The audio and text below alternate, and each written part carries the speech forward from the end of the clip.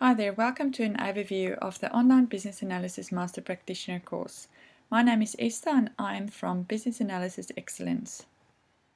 What you see in front of you is the online interface that you will be presented with once you've booked this course. Let me take you through the screen. I would like to first of all look at course description.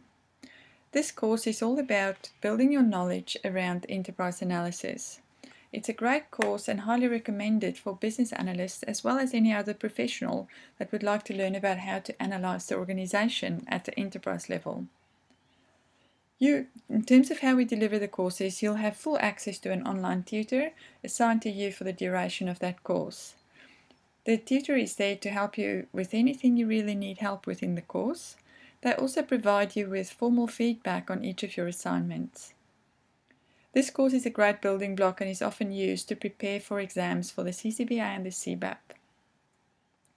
And then finally, you will earn 16 PD hours once you've completed this course successfully. Now let's have a quick look at the objectives. In a nutshell, this course consists of strategic analysis, enterprise level analysis, as well as presenting the business case. So if we look at each of these in turn, initially we will look at the business vision, goals and objective setting. You will learn all about the organization's strengths and weaknesses, as well as some techniques around enterprise external and internal analysis. You will also prepare a SWOT analysis.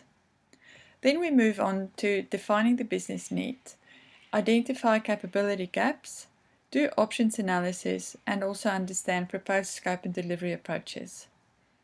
And then the final section of the course looks at presenting the business case.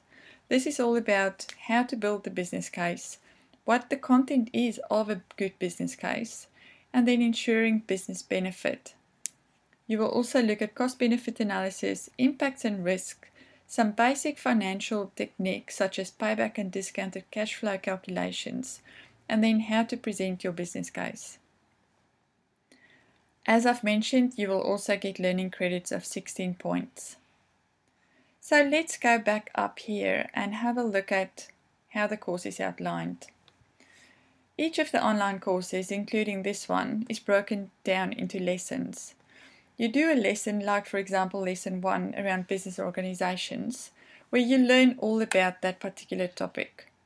You then get a short assignment to do after that, which gets reviewed by your online tutor and they provide you with feedback.